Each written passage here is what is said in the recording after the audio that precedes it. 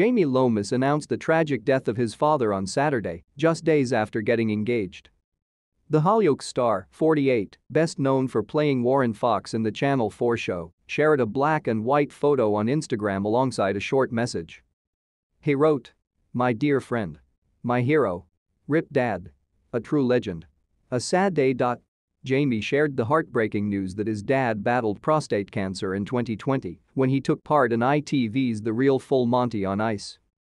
The sad news comes just days after the soap star announced his engagement to dentist girlfriend Jess Bell after 2 years together. Sad.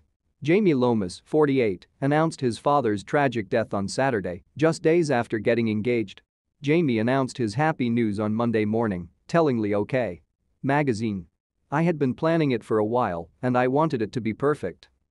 He explained, we had been to Lake Como a few weeks earlier, but we both love Mexico and I thought, where better than our favorite restaurant and our favorite resort in our favorite country.